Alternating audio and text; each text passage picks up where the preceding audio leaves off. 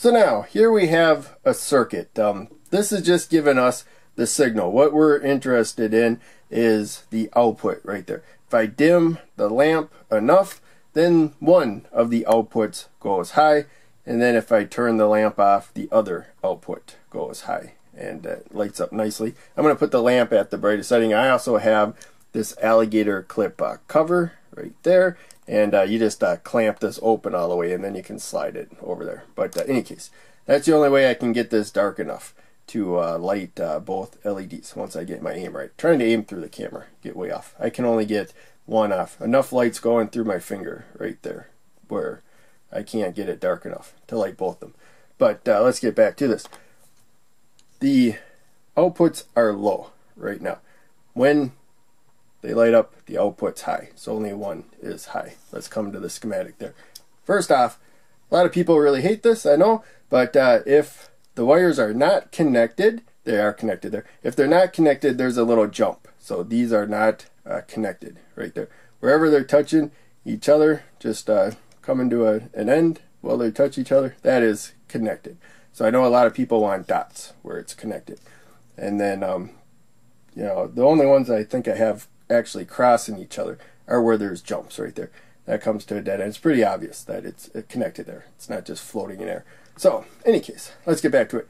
We have reference voltages. So, currents flowing through these two red LEDs. That's all they're going to do. We're going to keep 5 volts across it. And for this light level, we want to keep 5 volts. And remember, each one of these red LEDs drops a couple volts. There's only 1 volt across the 100 ohm resistor, 10 milliamps of current. So that's not crucial for this. Main thing is that the red LEDs have a 2 volt forward voltage, and they build up when current's flowing through them. They build up that voltage across them. So we got 2 volts right there, and then 4 volts over there in relationship to ground, leaving 1 volt across the 100 ohm resistor, as I said before. Basic diode or LED circuit stuff. So we got our reference voltages.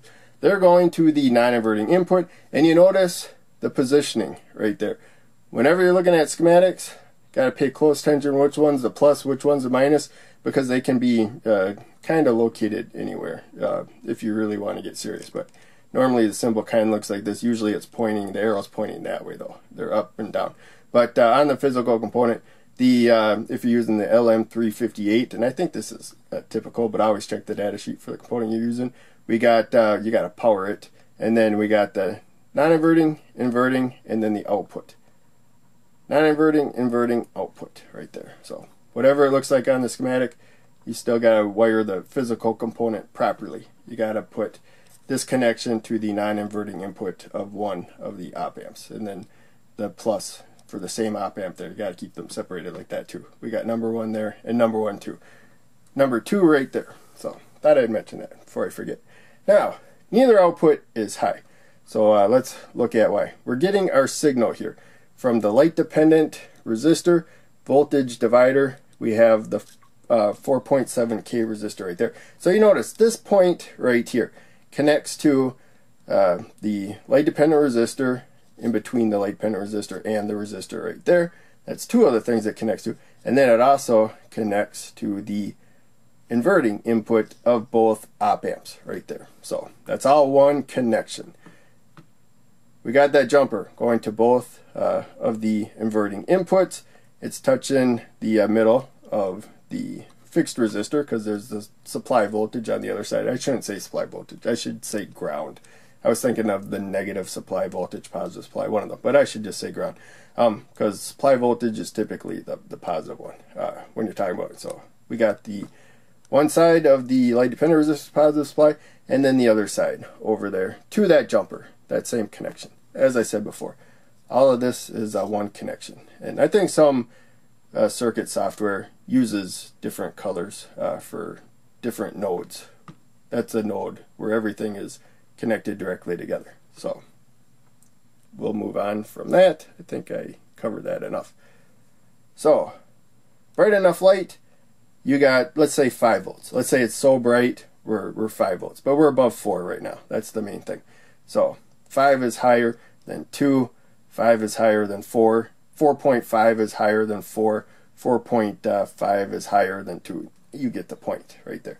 So the output wants to be more like the non-inverting input than the inverting input. That's the main takeaway.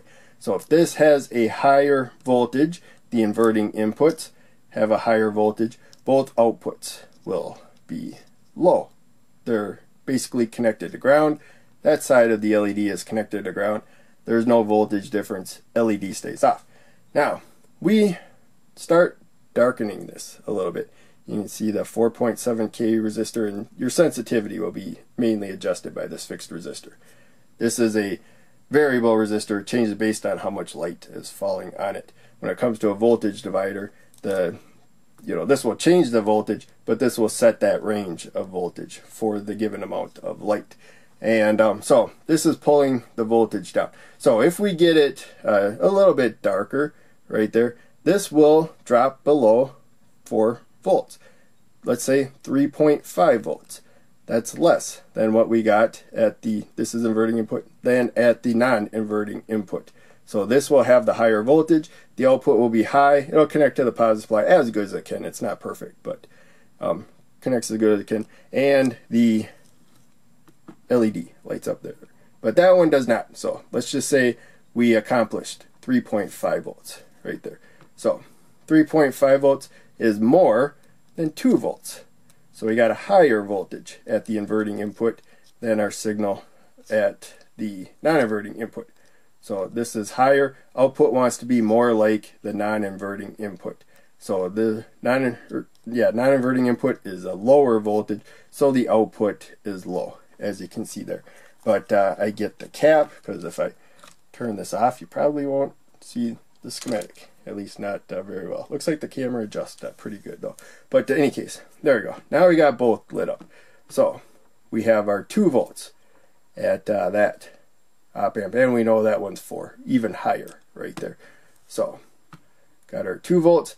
We know that this has quite a bit of resistance right there, so it dropped below 2 volts. Let's just say 1.5 volts. Say that. So 1.5 volts there.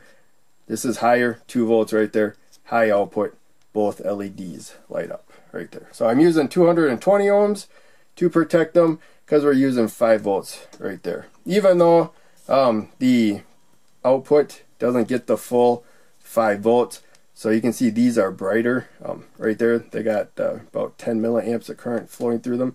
This, I'm going to guess maybe like 5 milliamps or something. It's lower than what you would expect, because you don't get the full rail voltage. So here's one test. I didn't know how much current I was going to need. So normally I limit the current to 20 milliamps of current. And this says 8 milliamps current. To be honest, maybe we are a little bit below 10 milliamps because of connection. That resistor was up a little bit. So this is a cheap breadboard, and it doesn't make great connections. So once I push the resistor down into the board more, we got a better connection. We got that 10 milliamps of current that we expect. And sometimes it shows 9, and there we go. I already screwed it up somehow, connections. So just be aware of that. Numbers don't line up perfectly. It's kind of an estimate.